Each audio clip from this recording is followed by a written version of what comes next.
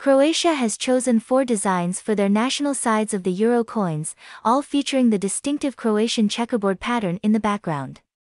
All the coins also depict the 12 stars of the European flag. The 2 euro coin features a map of Croatia on a checkerboard background.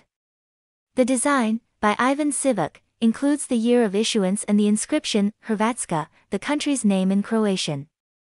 Edge lettering of the 2 euro coin, O Legipa, O Draga, O Slatka Slobodo, O beautiful, O dear, O sweet freedom, a line from Ivan Gundulic's famous play, Dubravka. Please subscribe the channel and help me bring more videos about numismatics and the world of coins. The Croatian euro coins are a set of euro coins currently being minted by the Croatian Mint since July 2022. They are the official euro coins with the national motif of Croatia. The euro has replaced the Croatian kuna on January 1, 2023. However, the kuna and the euro were in dual circulation until January 14, 2023 in order to aid the gradual transition to the euro.